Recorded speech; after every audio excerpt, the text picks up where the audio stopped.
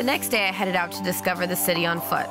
Wellington is incredibly compact, and while you could walk from one end of town to the other within a half hour, you will probably want to take your time admiring this vibrant wee city, nestled within the sparkling harbor and rolling green hills.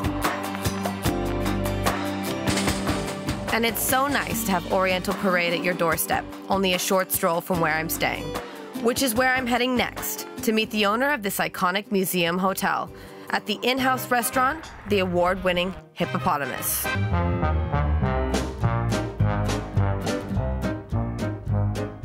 So tell me about the history of this really beautiful hotel. Well, I suppose the first thing I can tell you is that it used to be over there.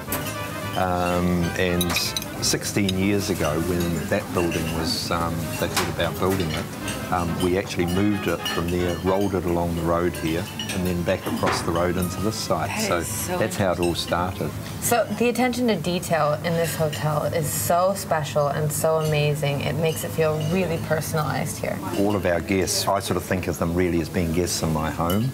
So the art collection is really part of like furnishing a home. Yeah. And it's great to see the really positive vibe about the artwork, and people just come back and back and back because they just love it. Quite often now I get calls from people saying, you know, do you mind if I bring a few people from our group, our book group or something, and could you show them your art collection? And so we spend about an hour showing them around the art collection, and they love it.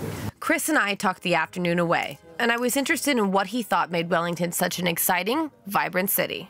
People talk about it as being one of the best capital villages in the world as opposed to a capital city, which I think is kind of nice. It is a little village. It feels like a little village. Yeah, it does. But it's got all the features of a reasonable sized city. You know, we've got a wonderful art scene in Wellington. Yeah. I mean, and we have a lot to do with it as the hotel.